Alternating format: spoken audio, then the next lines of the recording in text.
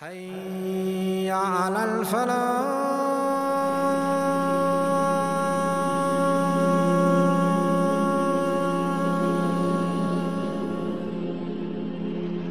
The life and the works of Imam Ibn Majah.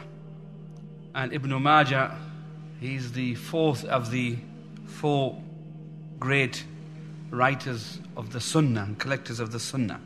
Muhammad ibn Yazid. And his kunya was Abi Abdullah. And he was from a place called Al-Qazwin. Al-Qazwin, which is an area in Iraq, the eastern side of Iraq. And Abu Abdullah, Muhammad ibn Yazid Al-Qazwini Ibn Majah, was born in the year 209 Hijri, about the year 824 in the Gregorian calendar. This city is one of those cities which was conquered in the early part of the Khilaf of Sayyidina Uthman radiallahu anhu. Sayyidina Uthman made Al-Barra ibn Azib the great companion of the Prophet. And after that, Al-Qazwin always remained a Muslim city. Over a period of time, conquerors would come and they would settle in Qazwin. And as a result of that, the Arabic language became the language of the people. And also, within a very short space of time, it became a center of learning. So Ibn Majah, his life and his learning was in an environment of knowledge. All around him, he was surrounded by knowledge. And after he sought the knowledge which was in his city, and he had memorized what was there, very quickly, at a very young age, at the age of 18 only, he decided to travel elsewhere. Undertook 15 arduous years learning and collecting the Sunnah of the Prophet ﷺ. He will have studied with the greatest scholars. Some of them like Ibrahim ibn al-Mundhir al-Khurami. He was the student of Imam al-Bukhari. So these were some of the greatest scholars of the time. Not only did he seek knowledge from them, but just to be in the presence of people like that, we would boast. So for 15 years, Imam Ibn Majah collected this knowledge until eventually he amassed this knowledge and he returned back to his city. And when he returned back to his city, he began to teach. And not only did he begin to teach, of course, this is the reason we had so many students. We didn't mention them: Ibrahim ibn Dinar, Al-Jarashi, Sa'id ibn Abdullah, Al-Ghadani, Ahmad ibn Ibrahim, Al-Qazwini, Ja'far ibn Idris, and many, many others.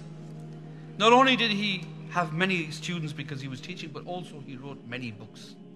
And there are 3 books which all of the writers of his seerah mention, that he wrote 3 amazing books. One of them is the tafsir of the Quran. None of us probably know that he wrote a tafsir of the Quran. Why? Because today it is lost. We didn't preserve the inheritance from our forefathers, our ulama. We didn't preserve that. And so it was lost. The only one of the greatest books that he wrote that remains with us is his Sunan Ibn Majah. We want to discuss something about this book and its status in the sight of the scholars, and also its methodology in this book. The ulama considered Sunan Ibn Majah one of the 4 books of Sunan. So which books do we referring to?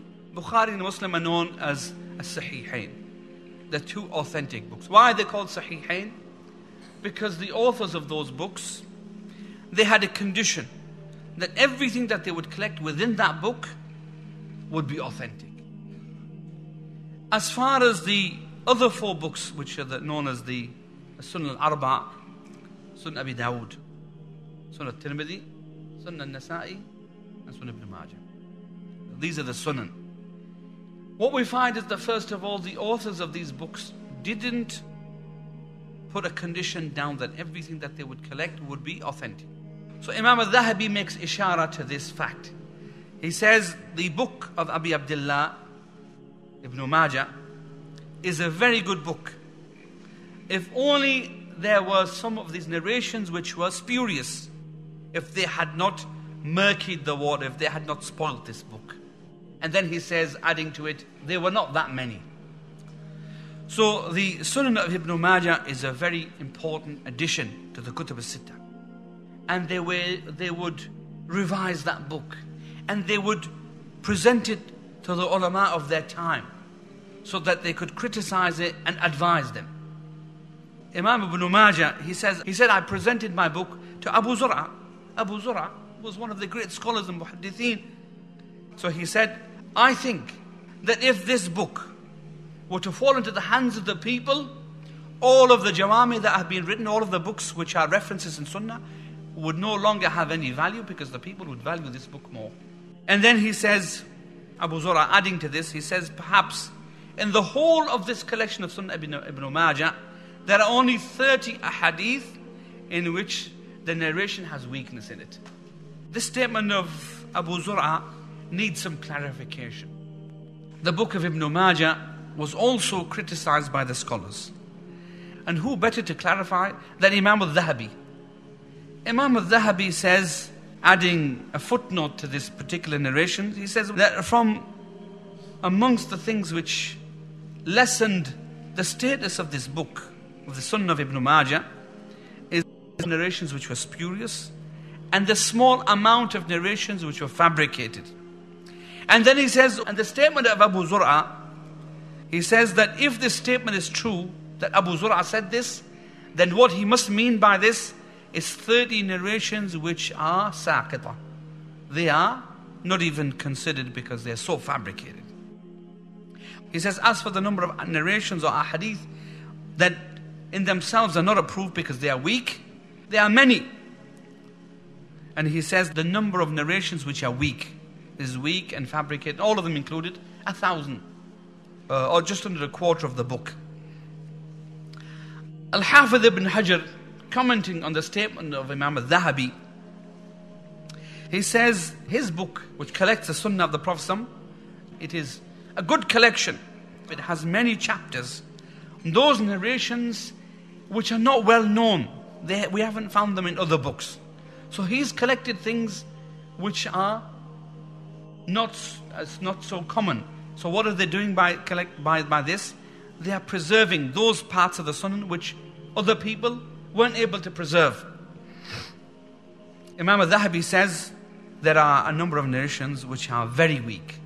And he says that I heard this statement of Imam al-Sirri, or who was supposed to have said that every single narration that Imam Ibn Majah narrated, and he's the only one who narrated it, then more than likely it would be found to be weak or fabricated.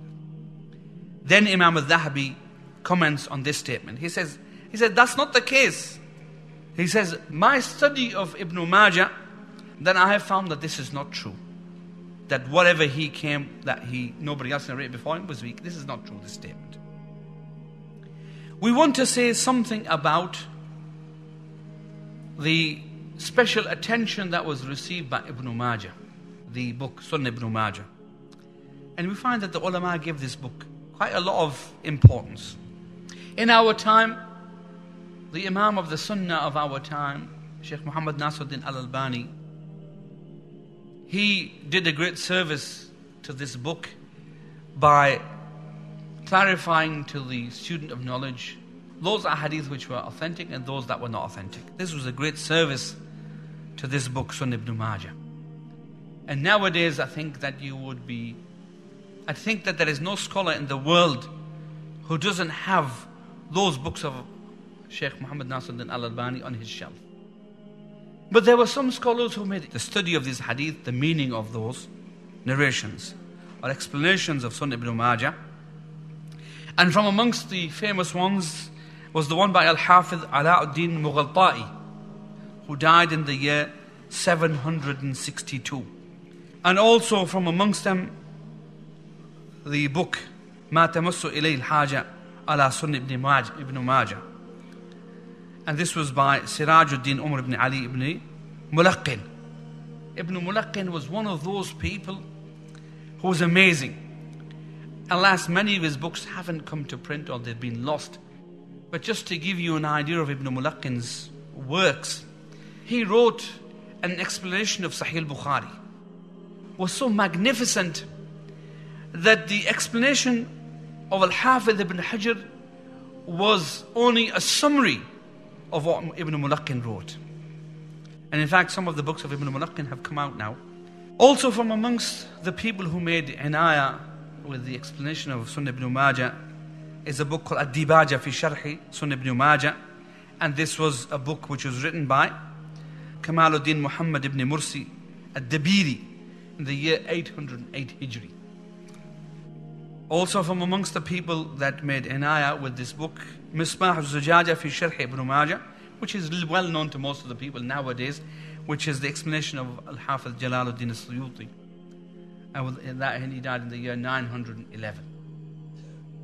And also there was Sharh Sunnah Ibn Majah by Sheikh Muhammad ibn Abdul Hadi as-Sindi in the year 1138. So you can see that the scholars, they gave great attention to this book because of the status of this book. Ibn Majah has a very great status, and hence it has been added to the Kutub al-Sittah. We want to say something about the death of Ibn Majah. May Allah have mercy on him. So the great Imam lived for 64 years, and when he died, his brother Abu Bakr led his janazah, and Abu Bakr and Abdullah, two of his brothers, they were the people responsible for his burial, and his son Abdullah. And some of the scholars, they wrote something, said some poetry about his death. So he says that the death of Ibn Majah has caused weakness in the throne of knowledge, to the extent that the throne is shaky after the loss of Ibn Majah. And really you can't appreciate the work of Ibn Majah until you sit and you benefit from what he wrote. And the scholars, subhanAllah, nowadays you find the scholars, they discuss and teach the works of Ibn Majah. Jazakumullah khairan for listening.